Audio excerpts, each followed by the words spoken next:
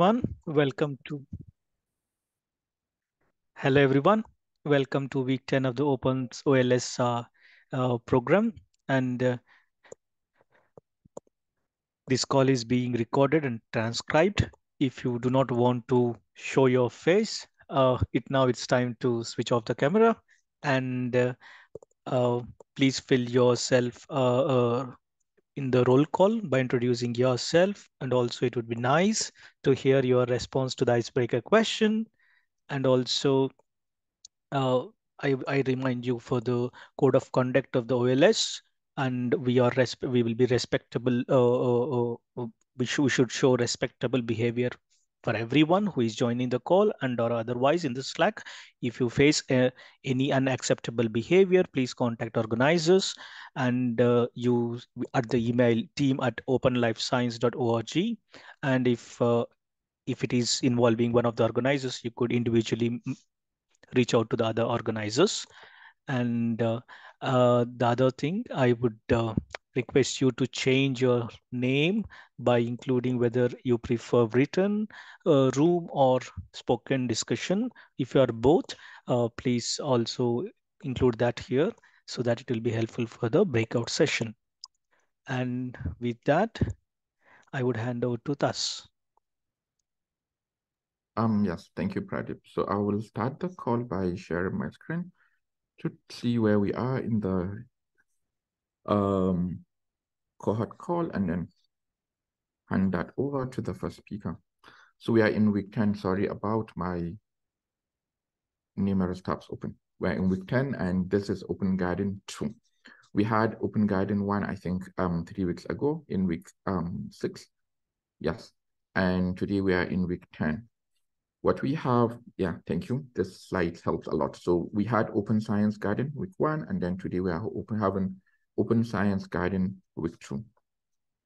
Generally, for the Open Science, we are going to have 3 sessions, and for each call, we are going to talk about one of the elements of Open Science. In today's session, we are going to talk about open educational resources, open access publication, open engagement of social actors. Previously, we had open data, openness to diversity of knowledge, and open evaluation. And that means in the last session for Open Science Garden, we are going to have open science infrastructure, open source software, and open hardware. With that, I will stop sharing my screen and hand over to the first person presenting, which is Toby. Toby, please, you may share your screen and do your presentation. Thank you. Thanks, Taj. Is it possible for somebody else to present first? I am still having all kinds of technical difficulties over here. If anyone else would be willing to jump in, that would give me the few extra minutes I need to get things sorted out. Sure. Angela, you would want to go first? Thank you. Yeah, sure. I can do that. I was trying to save the presentation so that I could share it, but I'll place in the link shortly. Just give me 1 second. I'm quite excited. Is it okay if I share my screen? Yes, please. Okay, fantastic. Hopefully you can see it. Yes. All right. So thank you for the kind invitation to join your cohort call today. I think it's an extreme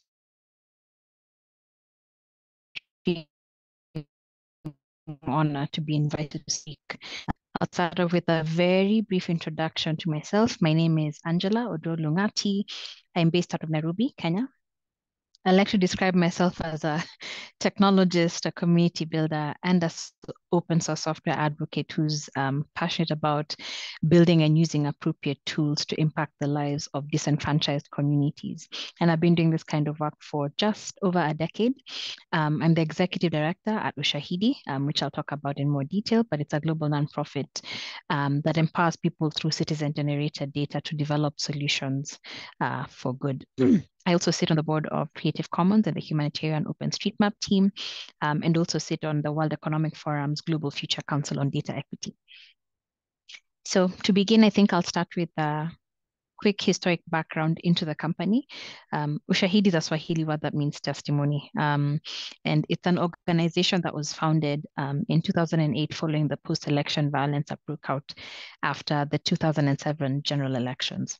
A lot of what was happening on the ground then was largely underreported or not reported at all. So a group of 5 Kenyan bloggers basically came together to help ordinary Kenyans shed light on what was happening around and to them. And so they built this platform, what you're seeing on the screen right now. It's actually a snapshot of the very first instance. And people could text in or fill out a web form and have that information quickly aggregated and visualized on a map. And this essentially gave Kenyans a voice when no one else could or would, because a lot of what was documented really empowered people to become witnesses and, be able to share their experiences on a global stage, and where possible, even feed that data to domestic and international investigators working towards accountability for crimes. Now, over the last 16 years, we've grown into an organization that develops integrated tools and services to enable people to generate solutions and mobilize their communities for good. And so the tools we build empower people to, rapidly and purposefully gather, analyze, respond, and act on data and information from the ground. And so we have this flagship platform that is named after the organization called the Ushahidi platform, which is an open source crowdsourcing tool that makes it very easy to collect data via different streams. We have SMS, email, Twitter, web platform, native applications on Android and on iOS. And most recently have also put in USSD and WhatsApp. The platform also makes it easy, or is meant to support data management. So figuring out how information is flowing within, so that you have, you can understand what's happening and unfolding with a near real-time feed, and you can visualize them as they're unfolding, but also to really drive you towards a response based on what it is that you're seeing. So overall, I think the goal is to empower local communities to become active participants in stories being told about their location. Now, our work is primarily focused on actually 4 impact areas, namely humanitarian and disaster relief. So this idea of connecting people during times of crisis with the support that they need, human rights protection, creating awareness around human rights atrocities that might be going on, good governance, the idea of supporting democratic societies and holding duty bearers to account, and most recently climate change, finding ways of centering the citizen voice at the heart of the conversation, not just focusing on other traditional data sets. And the ultimate goal that we are looking for is long-term systemic change in this quest for social justice. We want citizens to feel, or rather disenfranchised communities to feel more included. We want organizations to be more effective in whatever actions they take. We'd like for policies and decisions being made, be it at a local, regional, national, international level, to be more inclusive and representative of the needs of all people. And we also want to support building an ecosystem that thrives on open innovation and collaboration. So this idea of strengthening the open source bit of it. However, we recognize that our strength as an organization lies in providing the tech and expertise to organizations that will use the platform to raise the voices of these underrepresented groups, and then use that data to create the impact they want to see in the world. I think the way one of the founders said it is, if there's anybody here who watches James Bond, who's watched the movies, we are Q, we are not 007. We will give you the tools that you need to go save the world, but ultimately, we support building organizations or groups of people who can become 007s in their own way. Now, I typically tend to use this slide at the end of my presentation, but I'm going to use it at the start to drive my point home a little earlier, especially within the context of this idea of engaging social actors in different conversations. I look at platforms like Ushahidi and many others, like Fertiland, because they represent the potential for greater participation, improved decision-making, being able to build trust, creativity, and also building some level of contextualization. And then I think about the data and information that we gather via these platforms, like having really good seeds, seeds that hold promise to flourish and yield good produce if they are appropriately handled. But without farmers to till your land, your fertile land and good seeds are useless. That farm will not flourish without people putting in hard work into getting that produce from that land, or people who will, buy the produce. So in the context of the world that we live in now, I think people tend to look at ordinary citizens or local communities as people that would be fairly simple or not educated in the sense, while ignoring the fact that these people better understand the issues that they are facing. And so overall, I think what we've been trying to push over the last 16 years is an understanding that we can no longer look at local communities as passive recipients of information, but active participants instead. I think this also became very clear for us during the COVID-19 crisis, that it took collective responsibility and collective intelligence to come out of that crisis. And with that understanding in mind, we've been very intentional about fostering inclusiveness in how we build and design our tools, because we recognize the importance of meeting people where they are, right? If the goal is to empower communities to thrive as a result of access to data and technology, then that data and technology needs to make sense to them, and they need to be able to interact with it in ways that allows them to, considering all the factors in which they exist. And so how we've gone about achieving this goal is by, first and foremost, we've made the platform open source. So that reduces the burden of cost, and it makes the platform accessible regardless of the financial ability.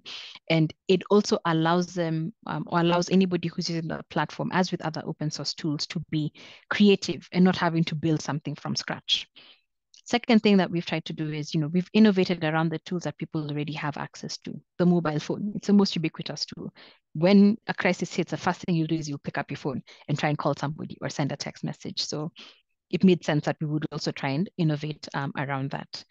Third, we've also tried to make the platform available in multiple languages so that people are able to interact with the data in languages that they are familiar with, recognizing that I need to correct my stats around this, but I think less than a quarter of the world speaks English fluently, right? And so it's very important to make sure that we are capturing and allowing them to be able to engage in that way.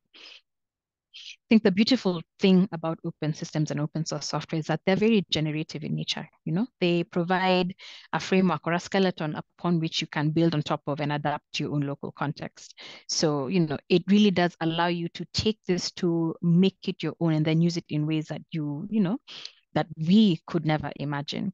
So it's not about picking a tool or picking a solution or, anything from somewhere else and then copying and pasting it. It also allows you to be very intentional about trying to understand the situation and the appropriateness of being able to use something and then adapting it.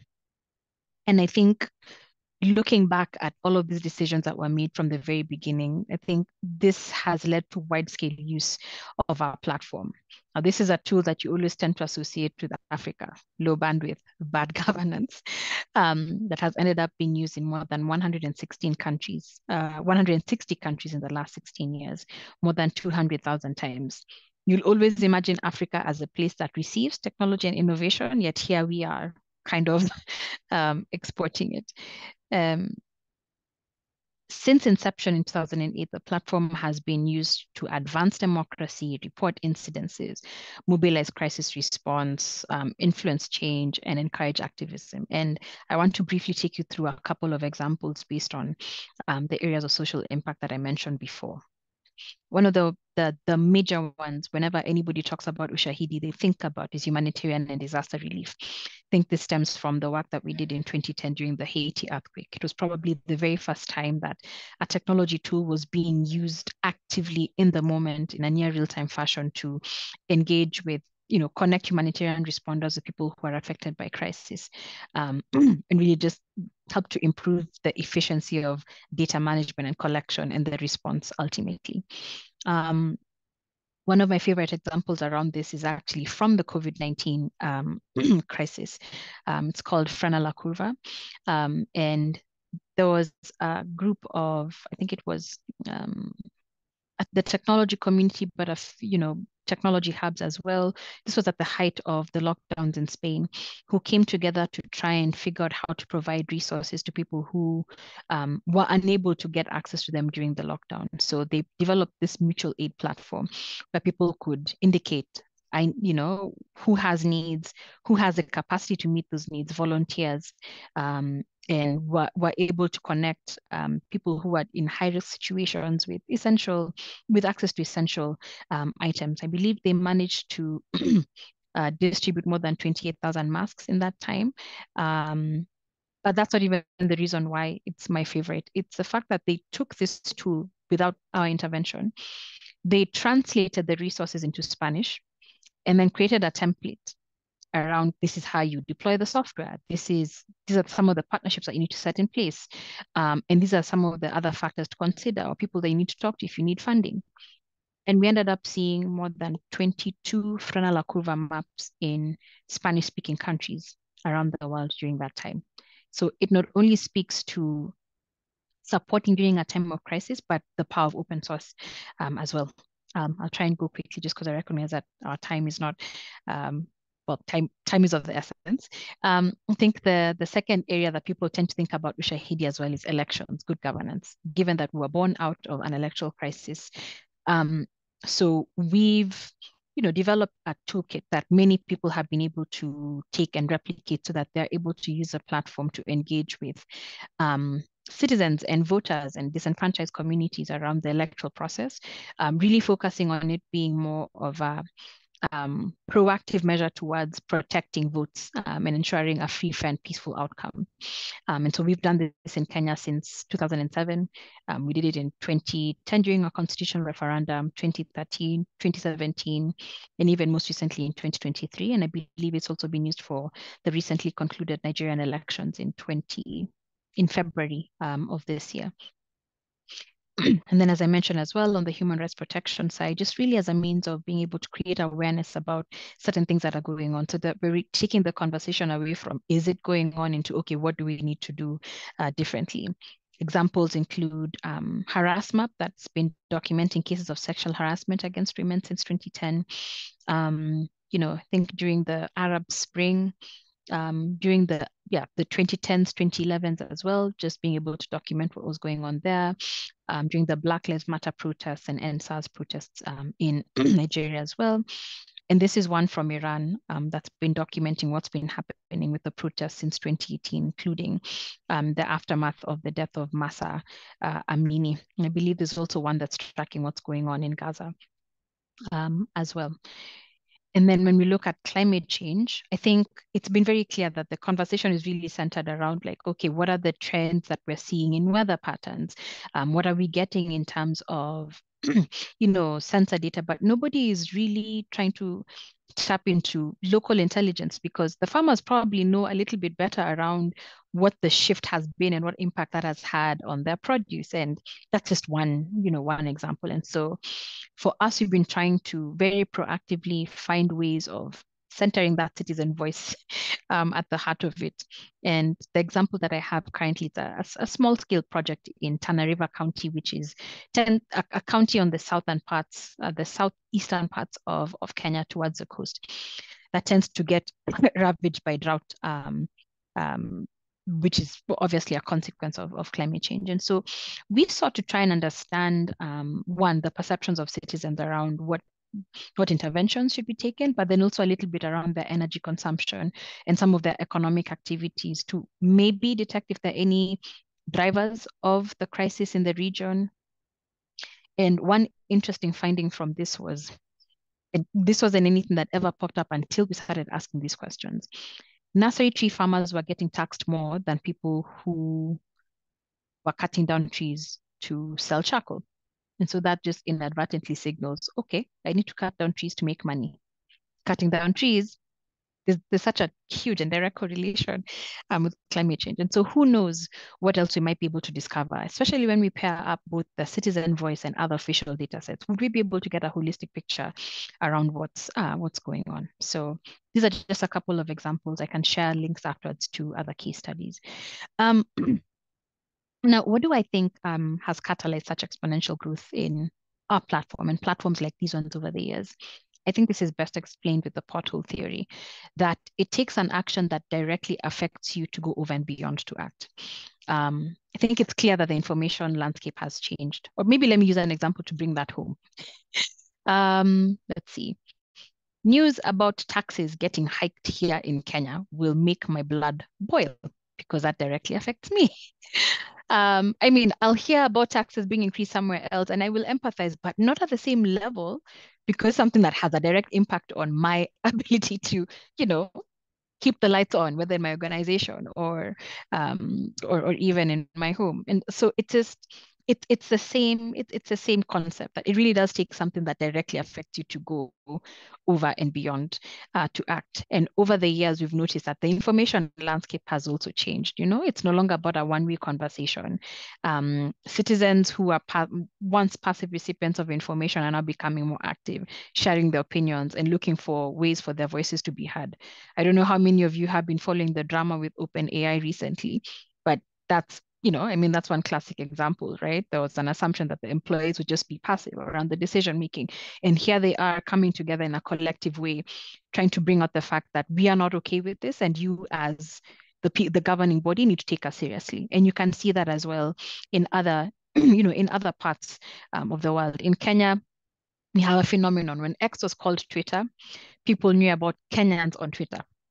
In the sense that when something would happen, there would be a huge uproar on social media, and that would act as a way of kind of advocating for change. Recently, the government posted a series of hikes, or rather increases in prices of government services, and people went ballistic. And they came back and adjusted them because of those conversations happening on that social platform. So that just speaks to it. However, I think it's important to note that technology in itself is not enough to generate accountability and meaningful engagement, because it's not just about the technology. Yes, the tech forms a crucial element in the grand scheme of everything that we seek, but it won't solve all the problems. Many of the successful projects that we've seen at Ushahidi have been a culmination of extensive partnership building, stakeholder engagement to identify shared goals, responsibility, but also coordinate response. Even in this example where I talked about what was going on Twitter, if we did not have government representation on those social media channels, or people who are taking that platform seriously, it would probably just have ended up being a place where we make noise and then nothing happens, right? And it brings me to this point around how we can use technology effectively, so that we can, trigger responses from duty bearers, but also use that as a means of building trust, right? A big part of building trust and seeing behavioral change lies in those feedback loops. The first time you post something online and somebody responds, you could be like, okay, this is a good channel to speak up on. And I'll encourage other people to do the same thing, because you see something changing. And we've seen the same thing as well, even with the Ushahidi platform, right? That when you set expectations, that you meet those and do that continuously, it will encourage people to keep engaging. If it's a case of you just collect data for the sake of collecting it and you put it somewhere, then there's really no point. So yeah, I think more effort needs to go into building trust offline, beyond just using some of these technology tools. And so while it's clear that technology will not bring social change, I think what I've been able to demonstrate is that it's a powerful enabler. I think that it can serve as the giant shoulders that we can all stand on in the quest for social justice. It does provide a really good stepping stone for being able to build on top of that, be it at the civil society level, NGOs, or even at government levels. So yeah, I would like to end there, and thank you all so much for your patience and listening to me. Yeah, and I look forward to hearing some of your questions. Thank you very much, Angela. I think, yes, this deserves a very big round of applause. Thank you very much. I can see everybody appreciating your talk. I'm going to look at the other part for questions. Let me also open that and see if there are any questions, because I have it open. Yeah, let me read that out. So this is from you. I love the growth metaphor. We at OLS, although too. Although I think the people are the seed, we water and nurture usually. Recently, a couple of Kenyan friends shared their experience of the 2008 electoral violence with me. It was such a life-changing event. I didn't realize that was the root of Oshahidi. I can see a question being written. Maybe we can ask those that are in the call if they would like to ask questions for those that have an S to their names.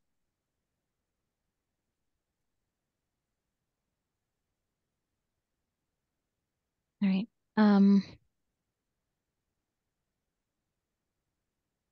Is that Virginia typing? The question around the government trying to reach out? Oh, yeah, sorry. I was concentrated in writing. That's My okay. my bad. Oh, thank you, Angela, for this awesome presentation. I mean, what an honor to see everything you have done for such a good cause. I was wondering actually if the government there where you live knows about this, if they have ever tried to contact you and use it for the good, like in a higher level. That was the question I was writing. Yeah, so yes, we have had engagements with the government to some level. So, well, I'll start with one where we weren't necessarily involved. During the recent elections, we unintendedly discovered that the office, I think, well, the office that handles crimes and investigations was actually using an open source version of our platform without like, which is exactly what we're looking for anyway. Like they took the platform and set it up for themselves to be able to monitor and, generally gather information around security incidences. But beyond that, yes, there have been cases where we've worked with the government around different issues. So I think one of the major ones that pops up is a project we ran between 2016 and 2018 in conjunction with, I think it was a US State Department. It was a program called DREAMS, the Dreams Innovation Challenge. And the idea was trying to figure out how to reduce HIV prevalence amongst adolescent girls and young women. And so we worked with county health governments, as well as other nonprofit organizations that were either working to keep girls in school or provide them with access to essential medicine, and used our platform as a way of being able to gather feedback directly from these individuals to influence some of the decisions that they were making.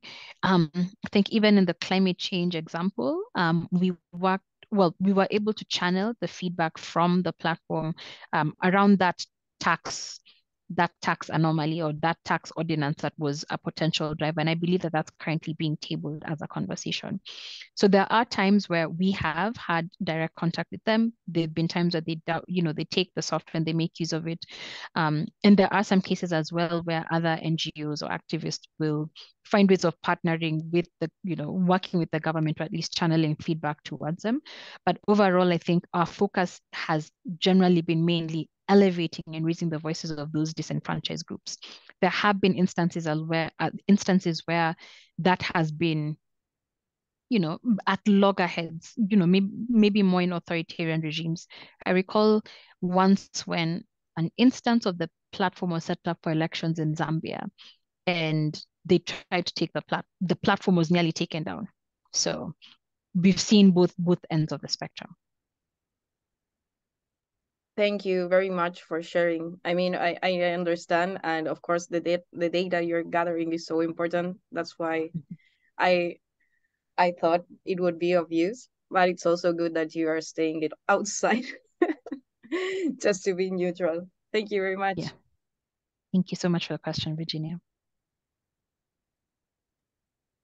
Thank you, Angela. Let me check if there are other questions. I don't see any other one. I do have a question. I'm just curious to ask, how do you keep people engaged with the platform? So I see a lot of platforms out there, but then getting people to really use the platform is another challenge. That's definitely true. Well, first, I think let me start by just explaining how exactly we work. I don't know how many of you are familiar with WordPress, right? You can either download the software and host on your own servers or make use of our hosted service. So we rarely get involved in like processing or managing data or running different campaigns. Typically, it's a nonprofit or a community organization or an activist or a small or large NGO that will come in, download or make use of the software. Now, in the early days, I think it was largely a function of the fact that our founders are bloggers. And so they had it was already kind of inbuilt and innate in them to be able to speak about the work in very inspiring ways that just helped to get the word out very fast. And then at some point it became the people who were then used in the platform would get to showcase their success, and somebody would say, hey, I want to be able to do the same thing. And this was the genesis of building a community of practice around our work that would allow people to share with each other. It's still largely the same, but then it's also required a lot more proactive effort on our part to do some outward marketing around the existence of the tool, sharing our use cases, being able to show the impact, while also working with our community as well to surface that. Now, at the level of the people who are running the campaigns, this now goes to the bit I said around building trust offline and some of those offline tactics.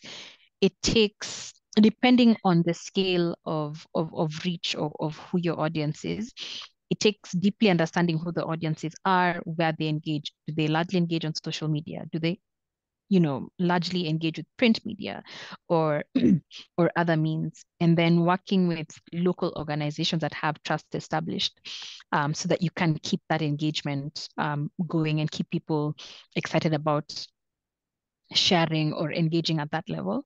But at the higher level as well, it takes designing your campaign in a way that taps into almost like an emotional response of the part of people engaging. What is it that they get out of it? What is the incentive, right? Is it that you are tackling an issue that directly affects somebody and they're really passionate about making sure that something is different?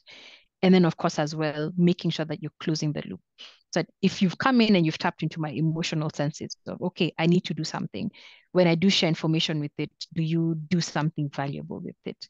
And so that also requires thinking about which partners you have on board, and how the information flow will lead to those outcomes that your users are expecting.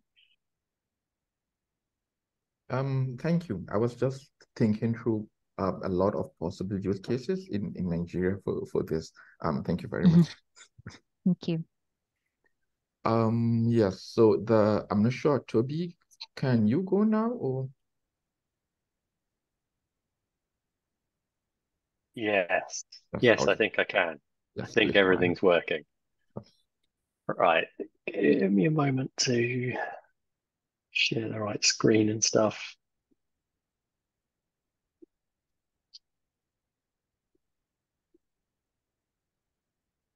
All right, so please speak up if you can't see my screen, but usually that part runs smoothly. Hi, everybody. So I'm Toby Hodges, pronouns he, him, his. I'm Director of Curriculum at an organization called the Carpentries, and I'm going to talk today about open educational resources, a bit about what they are and why you might want to, why you should develop them. And I'll finish up. Originally, this title said what, why, and how. And then I realized that in 10 or 15 minutes, that's not enough time to talk about the how. So I'm going to talk about where instead. And if you're interested in how, then you can ask me afterwards. So the Carpentries, the organization that I work for, it's a community-led organization. Really, it's a worldwide community of people that are teaching, who are teaching essential software and data skills for open and reproducible research. We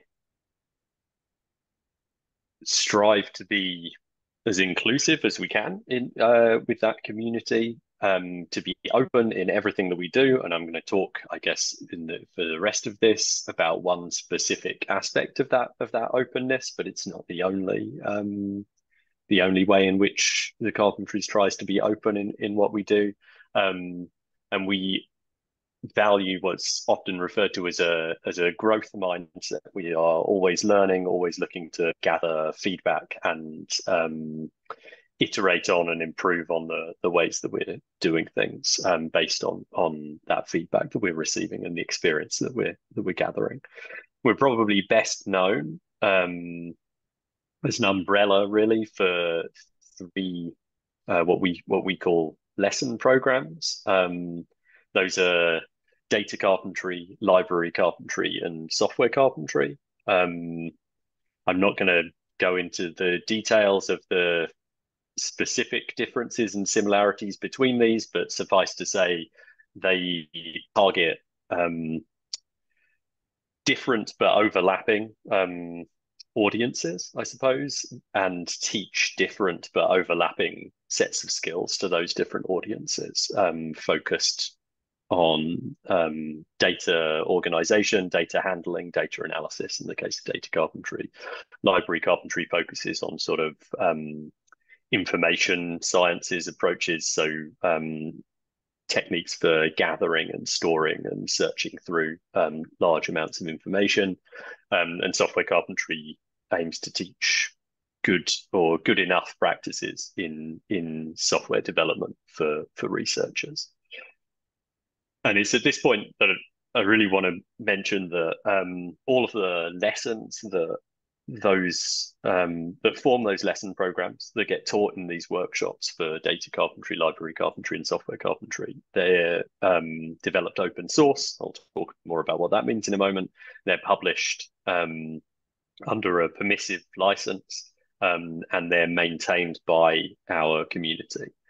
And that permissive license and the open source aspect means that these lessons qualify as open educational resources, which hopefully you'll remember was what I came here to talk to you about. So to take a definition of open educational resources, or OERs as they're often abbreviated to, I pulled this out from UNESCO recommendation on OERs that was it's titled the 2019 UNESCO recommendation. As far as I can tell, it was published in 2022. Anyway, it's relatively recent, whichever way you look at it. And I think this is a fairly good definition, really.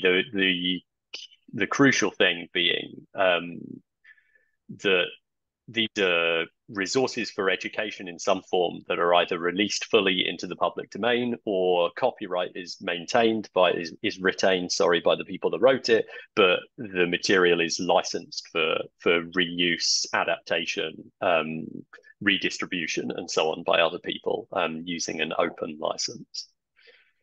So to return to the example of the carpentries, as I mentioned, our lessons are published with a permissive open license. The lessons themselves are available as websites on the open internet. They're free to access. They don't require any kind of account creation, no login or payment or whatever in order to access and use those lessons, to read through them and so on. But on the kind of behind the scenes, so to speak, all the files that those lesson websites are built from are hosted in repositories on GitHub, as well as, and so I should say, are all of the tools and the processes that are used to convert the files in these GitHub repositories into the HTML pages and so on that you see as a lesson website when you visit the lesson itself. The files in these GitHub repositories, then these source files for the lessons, those are openly licensed. We use the Creative Commons Attribution license version 4.0 for all of the lesson kind of prose content, and we use MIT license for any example software that's included in the lessons, because that's appropriate, a license that's more appropriate for source code. And the kind of release of these lesson repositories via this permissive open license means that other people out there can fork that repository, so they can create their own copy of the repository to work with, and they can then adapt the content of the lesson and reuse it for their audience and for their purposes. And that has a further advantage, which is that you will start to see people who are using and teaching the lesson come back to the source repository for these lessons and contribute feedback, report problems that they've encountered with the lesson and so on via issues to this repository. And they'll also start suggesting changes and improvements, perhaps things to fix those problems that they found via pull requests. And I can prove that this is true because while I was preparing these slides earlier today and I went to that repository to take that screenshot, I noticed that there was an open pull request on there, and I opened it up and I screen grabbed this because what had happened was someone who I think I may have been on an instructor training call with this person a couple of weeks ago, but they came here reporting that a link was broken in the setup instructions and opened a pull request to fix it so that the link works again. And I was able to say, hey, thanks very much, merge their suggestion, and now the link is fixed in the lesson for everyone who's using it. And this kind of community-led maintenance of lesson materials in the same kind of way as you have community editing and curation of content in Wikipedia articles, for example, is one of the really major advantages to this kind of open approach, because it means that your educational resources that you develop or that someone else develops are much more sustainable in the long term. They're much more likely to survive, for example, if the person who was the principal author of that lesson has to leave the project, goes off and does other things, the community can kind of take ownership of that lesson and keep working on it, keep improving it over time. Some of the other advantages, of course, taking an open approach and making your resources easy to find and free to use, accessible to as many people as possible, means that you're really increasing access to the knowledge that's being shared through those educational resources. It also can really increase the reach of whatever your project is by making sure that there are as few barriers as possible for people to be able to access those materials. And I guess by extension, that means that you're also increasing the impact of the work that you're doing and the education that you're trying to share. What we see in the carpentries as well, I think, is that because we've got a large community of people that are all looking at these lessons and using them and that can provide feedback and suggest changes, that increase in the number of kind of perspectives on those lessons results in better lessons themselves. So we've got a lot of examples of where there's been lesson material that includes sort of context-specific examples about baseball or something that don't make sense to people who don't live in parts of the world where people frequently play baseball. And so you have kind of the opportunity to recognize those perhaps inaccessible examples and analogies and fix them, for example. And that's only one example, really, of how this increase in perspectives can improve the quality of the materials. I briefly mentioned before that as well as the source kind of for the content of these lesson websites, all of the infrastructure that we use to build the lesson websites from these source files is also openly available and openly licensed as open source software. And by providing that as well, I believe that we really empower other people to make more open educational resources by making it easier for people to take the tools and use it for themselves. And I like including this map wherever I can in pretty much every talk that I give. But here I think it's a nice example of how taking this kind of open approach to education can increase and expand the reach of the education that you're trying to do. But what this map shows is the locations of all of the carpentries workshops that have taken place since, I think, 2015. So the circles are typically kind of towns and cities, settlements of some kind, and the size of the circle roughly indicates how many workshops, relatively speaking, have taken place at each of those. And then the countries are shaded by total number of workshops. So you hopefully gives you some impression of the kind of global reach that the Carpentries has been able to achieve through this sort of community-led open approach to teaching these skills. So lastly, I promised you aware as well. This is some places where I can recommend that you go to find open educational resources. There are, of course, many more places than only the ones that I'm showing here, but these are ones that I'm familiar enough with that I feel confident I can recommend in terms of following good practices and so on.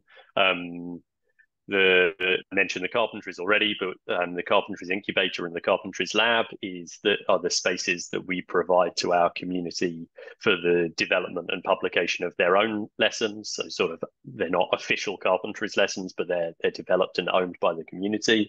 And there's more than 120 lessons, I think, there that are being developed, and all of those are similarly published under the CC BY license that I mentioned earlier. The Turing Way, not really designed for teaching in workshops exactly, but more of a kind of longer format book that's been written on open science approaches. Metadescentia, doing cool open educational things in Latin America. Code Refinery and Programming Historian are two other sources of open educational materials on slightly different topics from those that are covered by the Carpentries. And lastly, the Journal of Open Source Education is a great place to go and take a look, because that's a journal that kind of follows good practices in terms of open peer review and so on, that's publishing open source software that can be used in educational settings, and open source lesson materials themselves as well. So that's a really good place to go and take a look through the pretty large catalogue of open educational resources that they've published over the years. I'm going to drop links to all of those into the shared notes document in a moment when I'm finished talking. And so I'll leave you with a quote from the introduction to that UNESCO recommendation that I mentioned earlier. I'll move the chat so I can actually see it on my screen. So one of the main authors, I guess, of that document said that open educational resources represent a unique tool to foster learning and knowledge sharing, which are essential to build inclusive knowledge societies and to achieve UNESCO's, actually, I think the United Nations Sustainable Development Goals around increasing access to education. So yeah, I encourage you really to, whatever the projects that you're working on through OLS, I encourage you to take an open approach to development and publication of any of the educational resources that you're developing alongside those projects, associated with those projects, or in other parts of your life as well. Generally speaking, go out there, see what other people have already created that you could maybe reuse and modify for your own purposes, and make sure that you similarly share the things that you create so that other people have a chance to use and reuse those in the same kind of way. Thank you very much for listening. I'll be happy to answer any questions that you've got for me now, but you can also reach out to me by email if you'd like to. I made sure that my email address is in the shared notes. And thanks for the invitation as well to come here and talk. Thank you, Toby. That was really interesting. I'm going to look at the notes if we have questions. I do usually have questions. Okay. I cannot see any question now in the notes, but then if someone wants to speak or ask a question, please go ahead.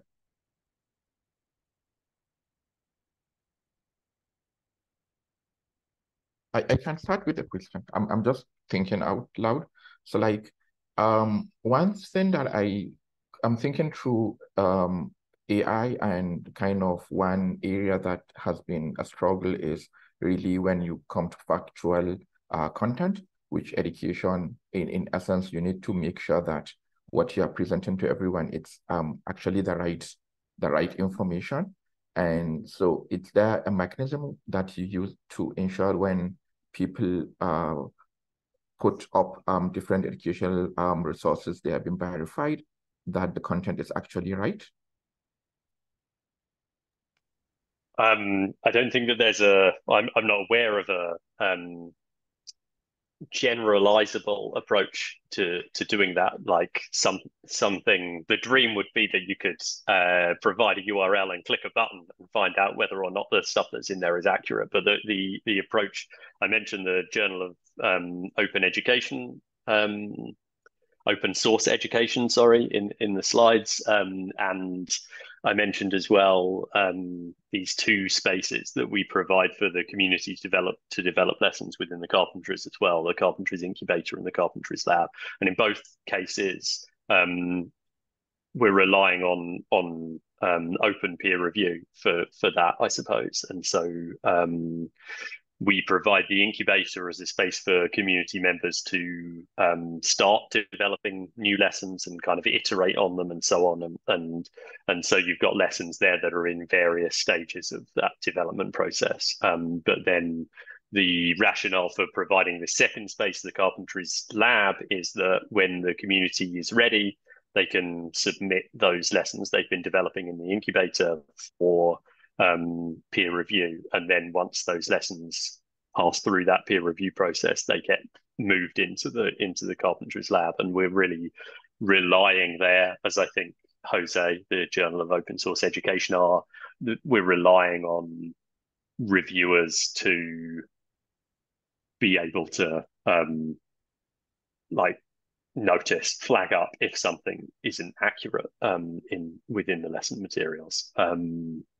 But yeah, that's the approach, at least that we're taking and that the journal's taking. Yeah, I think that's what I've got for you on that one. So thank you. That seems reasonable. I think there is a question in the, so does the Carpentries interact with / receive guidance from any pedagogical cabinet to create the classes? So if I understand the question correctly, so we, for our official lessons, so the software carpentry, data carpentry, library carpentry, those lessons, they all have a panel of curriculum advisors who we rely on to sort of guide the long-term development of that curriculum. So it's there within that role within the community. They are kind of letting us know if something in a lesson is no longer relevant or no longer accurate as things in the domain change, for example, and then providing that feedback to the contributor community with the hope that we as a group kind of collectively can adjust the lesson materials to match back up with the expectations of those curriculum advisors. And in terms of how the materials are taught in workshops, we run a short form instructor training program that kind of teaches good practices, good approaches to teaching computational methods in general, and that the curriculum for that instructor training and the certification that comes along with it, that's based on research findings in educational psychology about how we learn things and how to create a positive environment to promote learning and so on, in the hope that equips our instructors who then go on to teach those workshops with the skills that they need to do it effectively. Yeah, okay. If I didn't answer the question, Virginia, please feel free.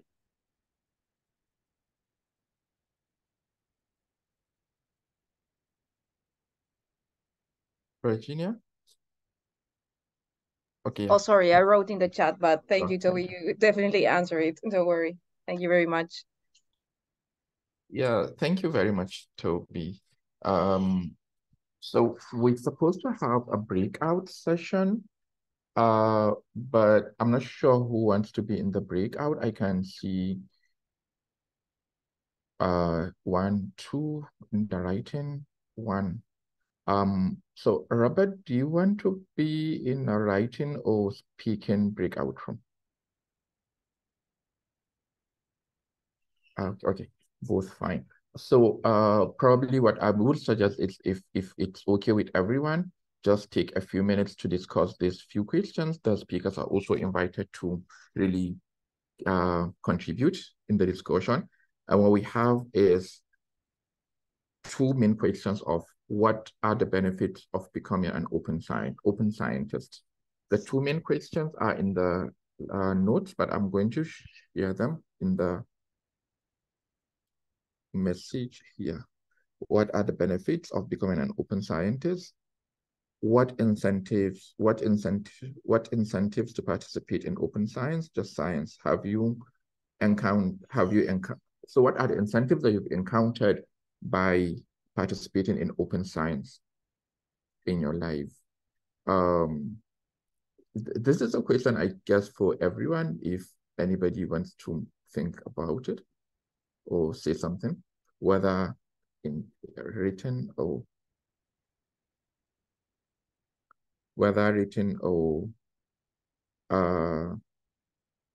say it out, please.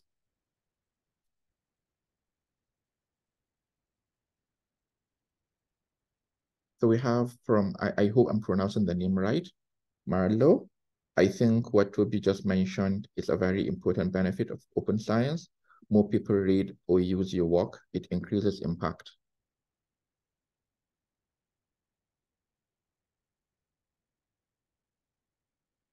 And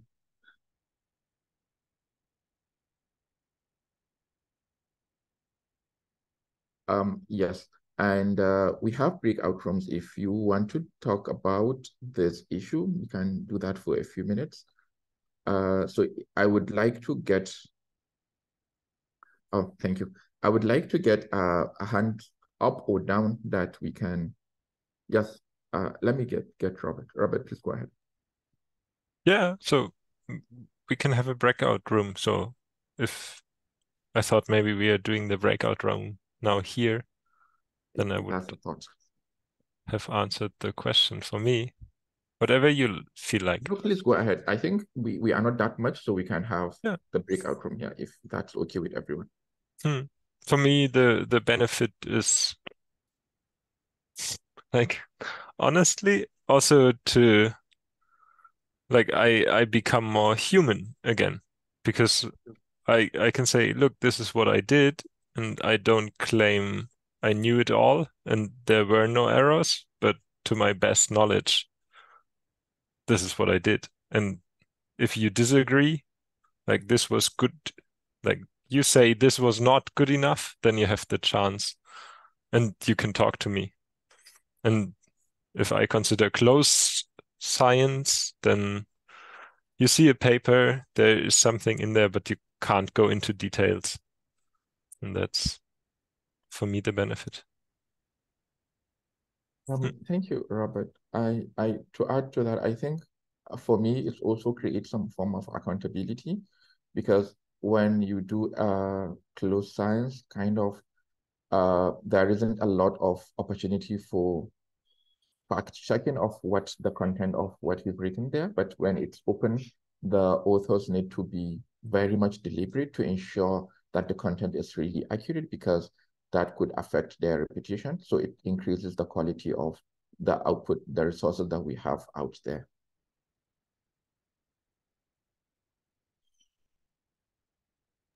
Can I add something? Yes, please. Hi, you are Scott Edmunds. I'm sorry I came late, but I definitely, fairness I think is a good is how I see things, but like both in terms of the FAIR principles, findable, accessible, interoperable, reusable, right? It's better science, but it's also more it's fair as in it's more equitable as well. It's not just some wealthy proprietary people kind of keeping hold of things, but it in theory, and if you read the open science recommendations from UNESCO, a large part of it is the being more equitable and thinking about those sides, not just the nitty gritty on the technical side as well. So yeah. Thank you, Scott. Toby, please go ahead. One of the biggest advantages that I've enjoyed from getting involved in open science has been, I guess, benefiting from the becoming part of a community around it. I have to confess that or concede at least that my research career in formal terms was pretty brief, pretty much a PhD, and then that was it because I didn't have a very good time doing the PhD. But I've worked for years, kind of adjacent to research, and getting more and more involved in the open science movement, and I found it to be a collective of people who are extremely kind of inspiring and supportive. And I think it's easy to focus on all of the like tangible and philosophical, perhaps, arguments for doing your science out in the open, all of which I agree with. But on like a personal level, the thing that I think has been best for me about getting involved in all of it is just all of the connections that I've made, like the network that I've built with all of these cool people doing really interesting things all over the world. It's just a nice thing to be involved in. Thank you. That was nice. Virginia mentioned in the chat, also true, Robert. I believe this is the way of doing things better, by doing it as a community. And I think that also resonates with what Toby mentioned about building a community and engaging with the community. I think we can have the presentation from Scott now, and then if we have a few minutes at the end, we can talk more. So please, Scott, if you're ready.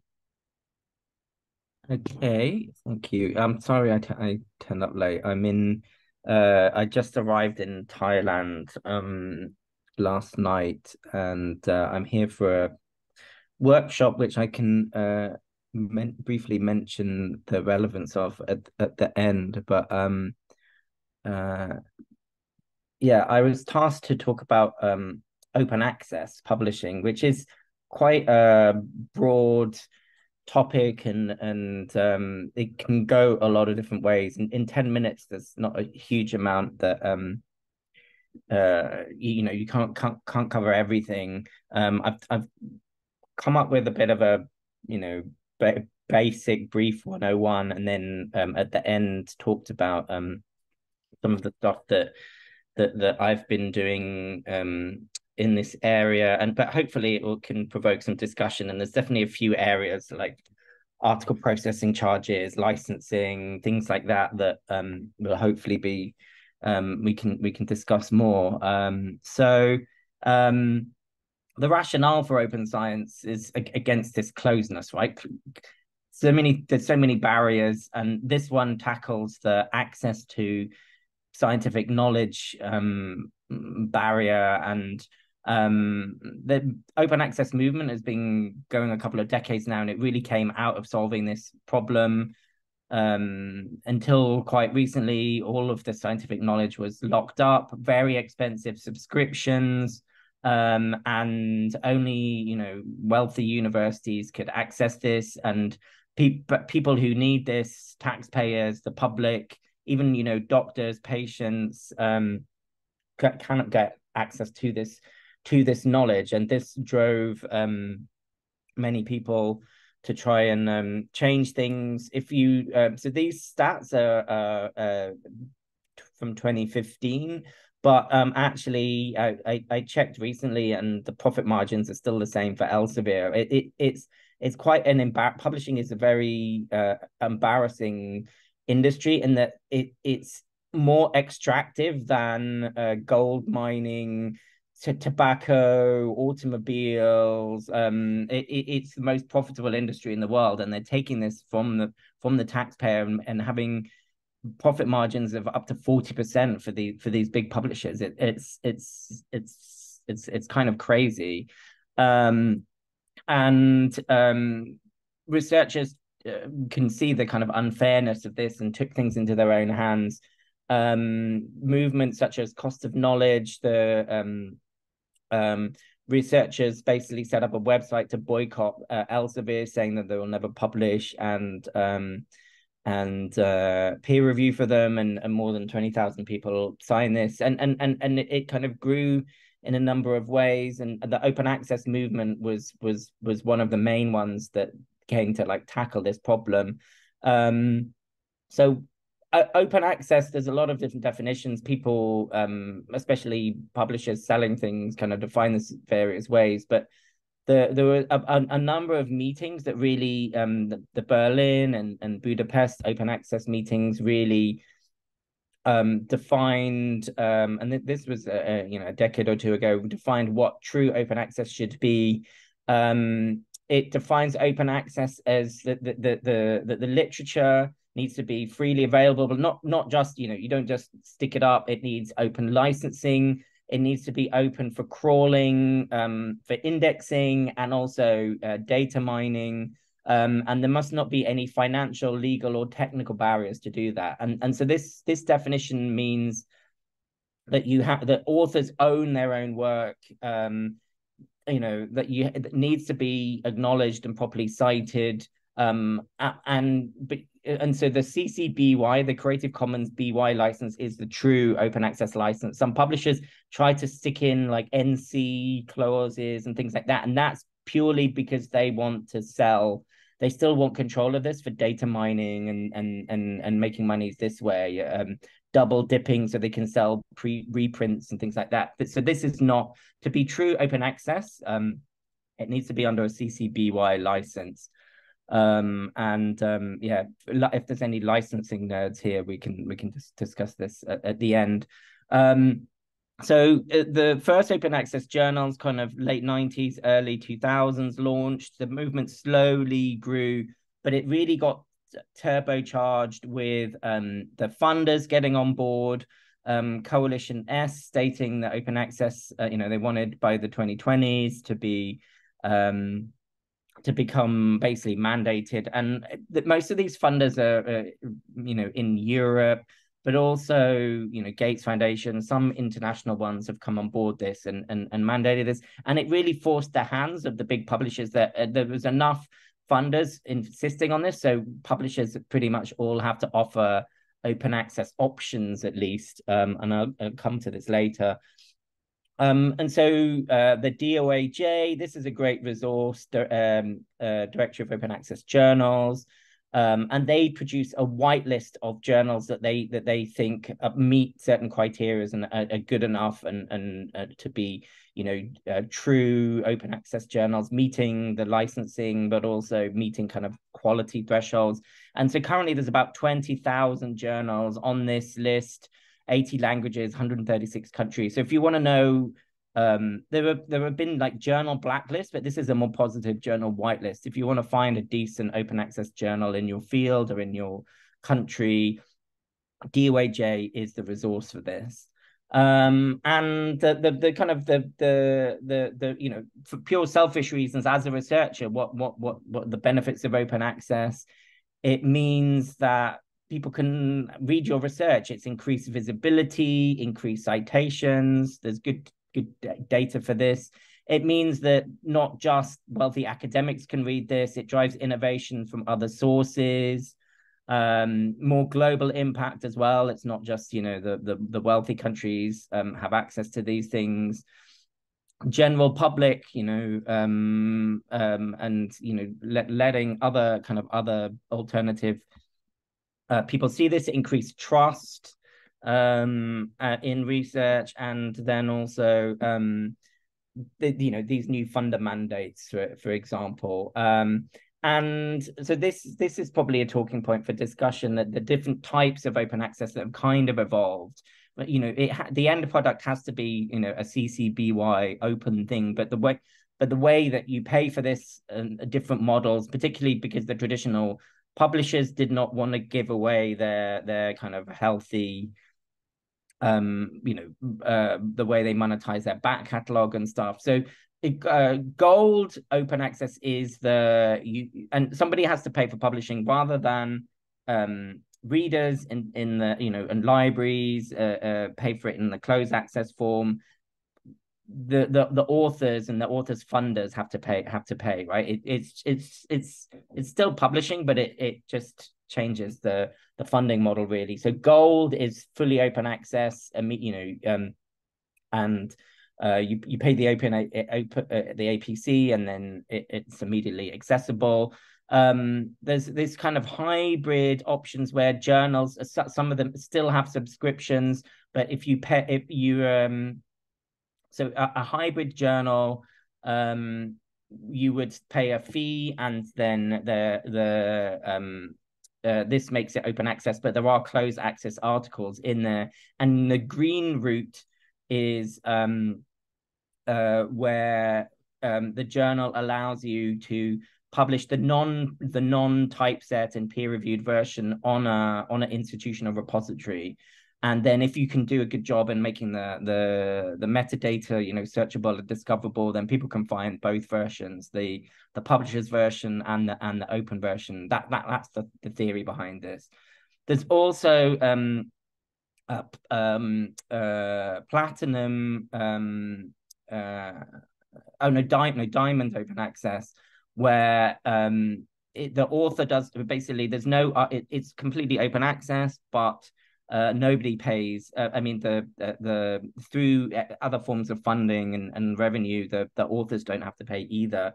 Obviously this would be the goal, but it's interesting how these diamond journals can get funded and what they can achieve. And so this is a huge talking point now, that there was this big barrier before to readers, and open access, it definitely made things, and the first open access publishers that that not for profit or had very small profit margins, it's taken some time, but there's now some open access publishers that are making big amounts of money, and now it's shifting these barriers to the authors. And so how we there's important discussions to be made on like what is how much we should be paying with this, how and the like. So we can discuss this later.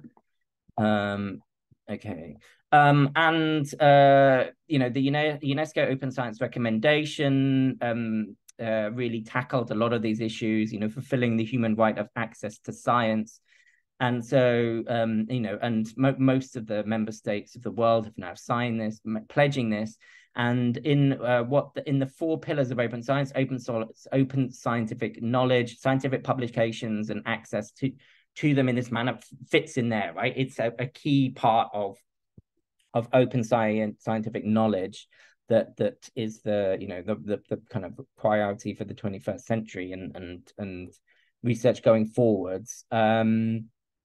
And preprints as well. This has been the big, at least in the life sciences in the last decade. It's the 10th birthday of archive this month, of bioRxiv this month. And this has also really changed the way that research has been become accessible and discoverable, because a greater and greater proportion of research is available in preprint form, really. And so the publishers are now taking the second part, which is the peer-reviewed form. And so it's the relationship between these. eLife has had a very interesting model, trying to sort of decouple parts of this that we can talk about. So I'll end then quickly just giving some examples of my work in this area, and specifically open data, because our journal, GigaScience, we launched, so I'm the editor-in-chief. I forgot to introduce myself, but I'm the editor-in-chief of GigaScience. We've been going for 11 years now, publishing data papers, software, but also data. These data notes incentivize people sharing their data. And we also run a data repository where we can help people for kind of intermediate data and data that doesn't necessarily have a home, make it publicly available, and have a team that. So we're trying to add services just beyond publishing papers, but to actually data. So that's our model, and other publishers have joined this area in the last decade. So we launched a second journal in 2020 to do some different things, using an XML first workflow to address some of these open science recommendations, making things cheaper, faster, more interactive, and having some other cool features that make publishing more accessible. Just a quick example here is because our costs and things were low, we got some sponsorship from the World Health Organization to remove these final barriers. So they would fund our low article processing charges and also fund some a data manager to help researchers specific in the area of vector-borne diseases to share their data. And the data publication was kind of incentive for them to do this work. So having this XML format means we can do parallel proofing of languages. So more than half of these submissions were from Latin America. They were in English, but also they wrote them in Spanish and Portuguese first. So we gave the authors we proofed the languages in parallel, and so you can click a button and it switches into Portuguese, for example. So readers in Brazil can better understand this. And also the data is in situ in the paper, so it's much easier for people to basically browse, inspect the data, understand it, and then you can click a button and the data pops out of the papers. Having the text in the XML, having the multiple languages in the XML means that actually in PubMed Central and in Mirrors, they can actually have the English and the multilingual version. It's linked to preprints in this example, Cielo preprints. This targeted data publishing project that we did, and this is why I'm in Thailand now, because I'm going to a vector-borne diseases meeting to meet some of these people. But it released data from more than 50 countries, 500,000 occurrence records, really important for public health, many different data types. And the thing that we're most proud of is it was very, the first call had more than half the papers were from Latin America. We're finishing off a second call now. We've got papers from DRC, Burkina Faso, some Asian ones as well. So it really removing the cost, having this additional support and multilingual support as well has meant that it's really kind of opened up the places that we've got this data from. And yeah, the phase 2 we're just putting to bed and has some really great really broad taxonomic and geographical representation. So okay, hopefully we've got a bit of time left that we could discuss these talking points that I've raised. So feel free to put questions in the chat. Is there anything in the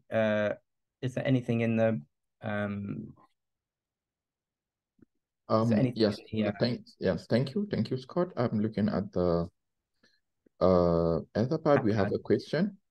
The first one is maybe this will come up later, but how do you feel about authors paying exorbitant prices to have their papers published open access in a journal for a traditional journal? So it's as I said, I'm embarrassed at these costs, right? The reason we developed this new journal was to try and reduce the costs.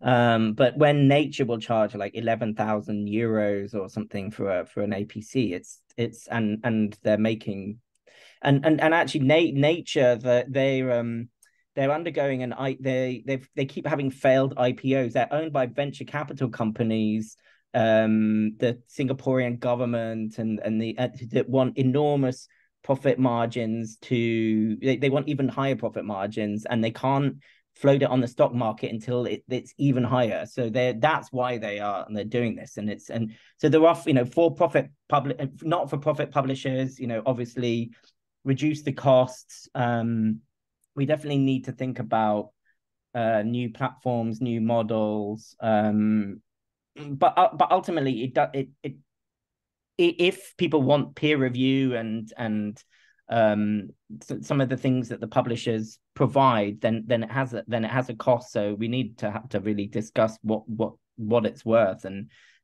who funds this, because currently those sorts of eye-watering article processing charges are like a massive barrier and are really unfair. So yes.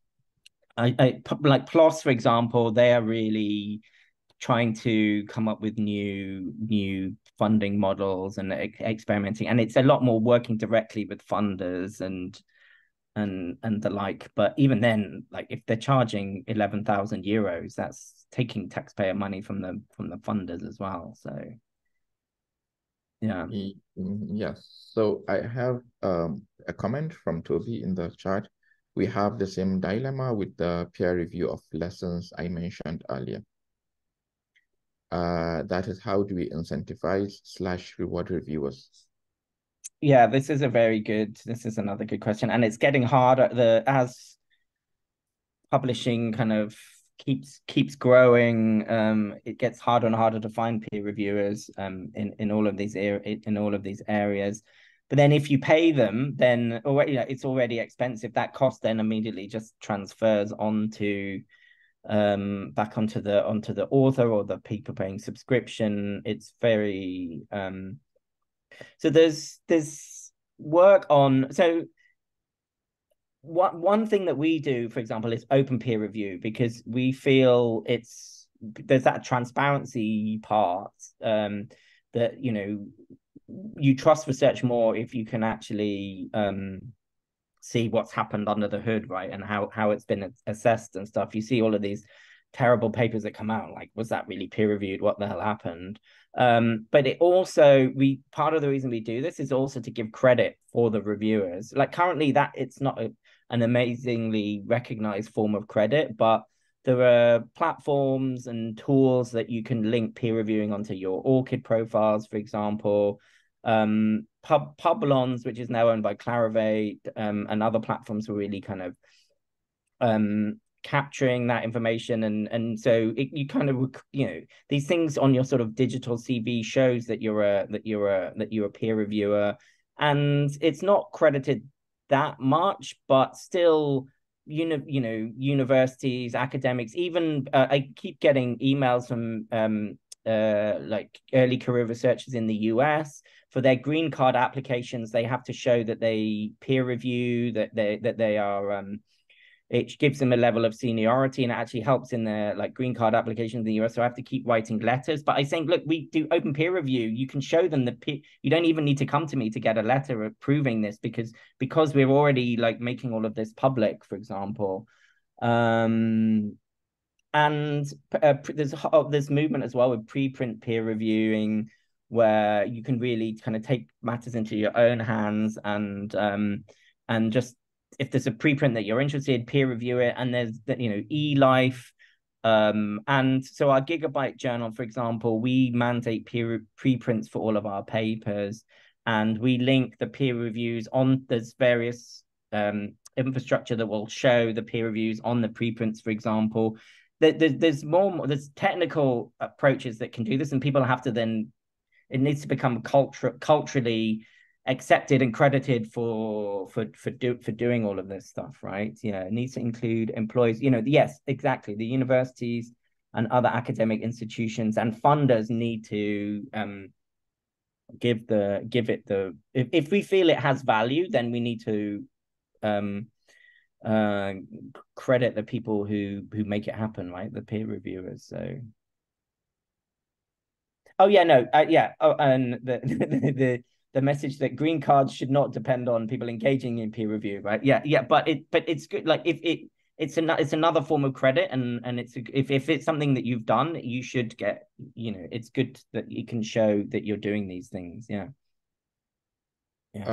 Thank you. We have a few more questions. One in the notes.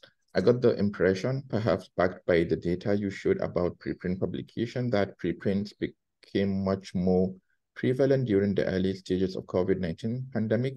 Do you think this change is permanent, or will we see researchers revert to the old way of publishing straight to a journal now that development have slowed down with COVID?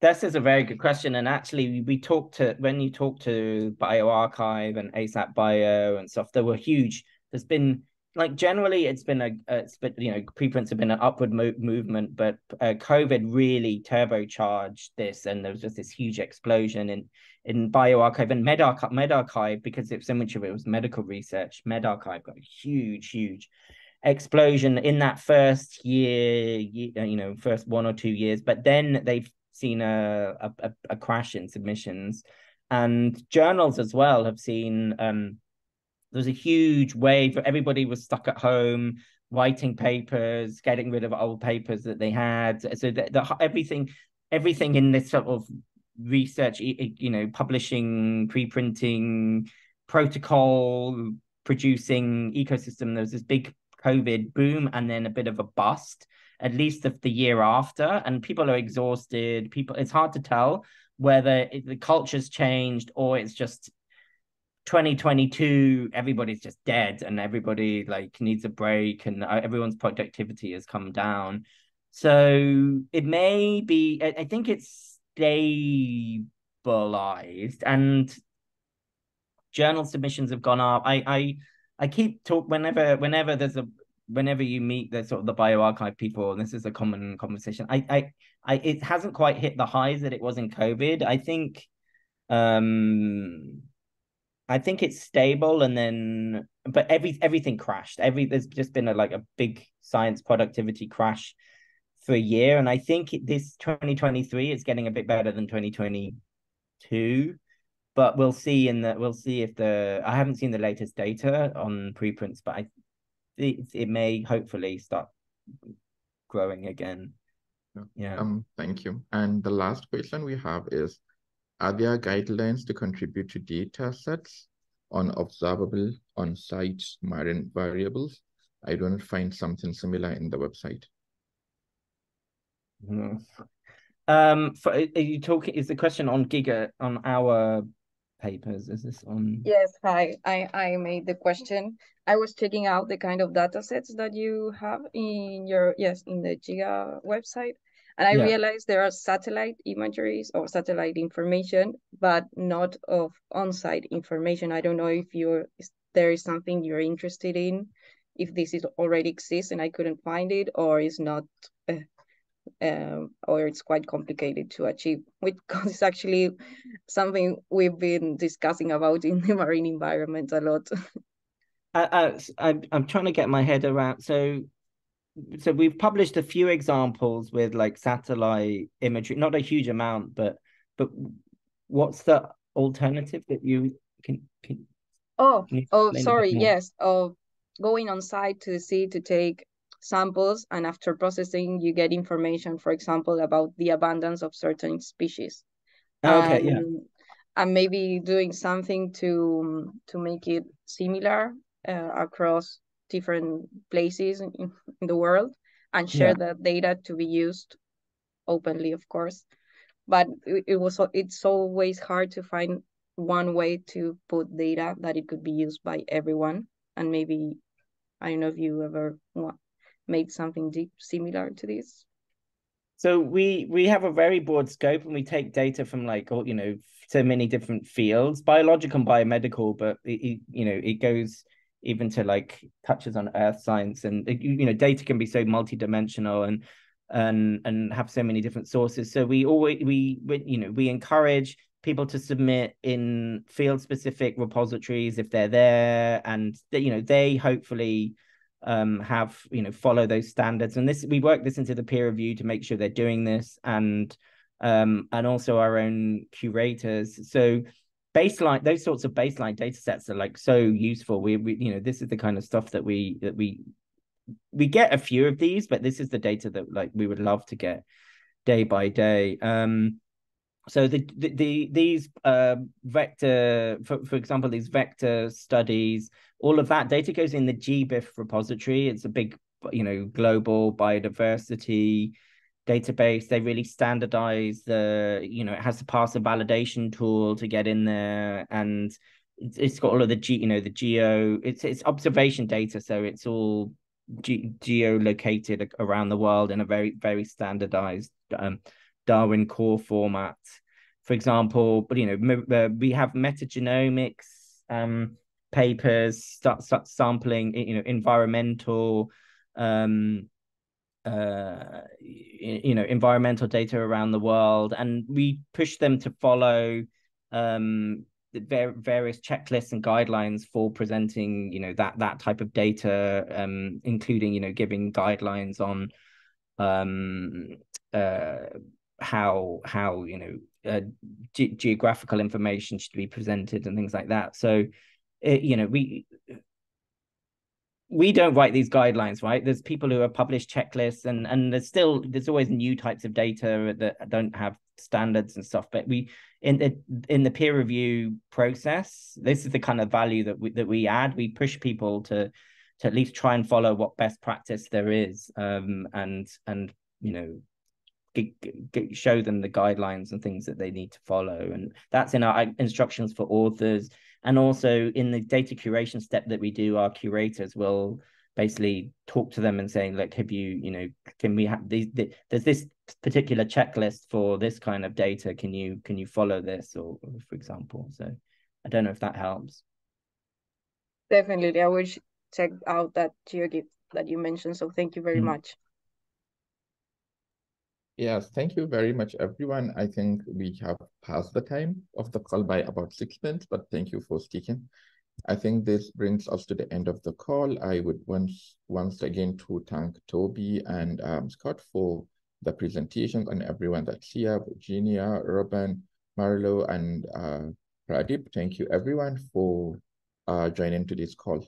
I will stop the recording, and then if anybody wants to talk further, you are free to do so. Thank you.